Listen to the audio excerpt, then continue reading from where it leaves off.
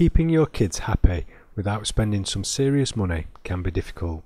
Here are some activities you could do with your kids that they'll love without it costing you an arm and a leg.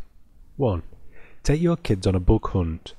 The great thing about this is you can do it in your garden and at a variety of different locations, which can help keep the activity fresh. You could even keep an area of your garden wild to increase the chance of finding something interesting. You could take pictures with a mobile phone and later try and look up what you found, which adds to the educational value of the activity. 2.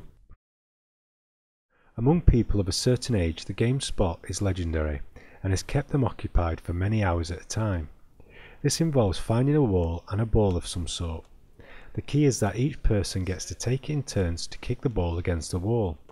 If they don't hit the wall with the ball or touch it twice, they get a letter: S, P, O and T. Once they have all four, they are out, and the winner is the last one left.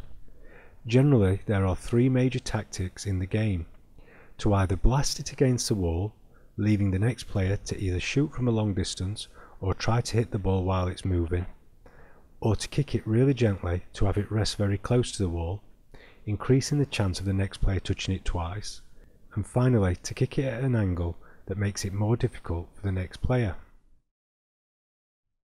3. We all get junk mail, leaflets and pamphlets delivered to our houses. Why not save them and use them to make paper aeroplanes? You can try selection of sizes, materials, thicknesses and designs, and find different places to fly them. Why not do a search on the internet for different design tweaks? You can always make it competitive to see who can fly one the furthest, which one flies in the most attractive way, or which one does the most tricks. 4.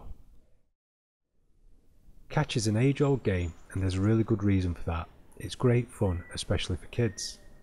There are a variety of ways you can play, from using different things to catch to doing it in different ways. I recommend throwing a tennis ball vertically up into the air. Starting from a low level, which is easy to catch, gradually throw it higher and higher. Before you know it, your kids will be running around trying to figure out where the ball is going to come down, and then rolling around on the floor as they attempt to reach it. 5.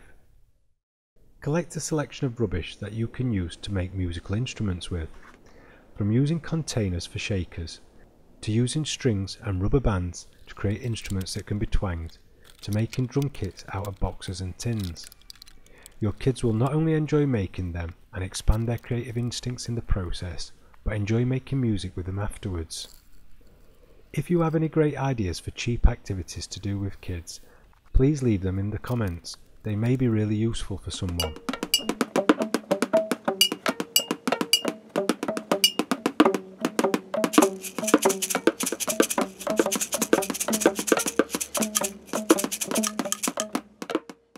Thanks for watching, and please feel free to like, share, subscribe, comment and watch my other videos.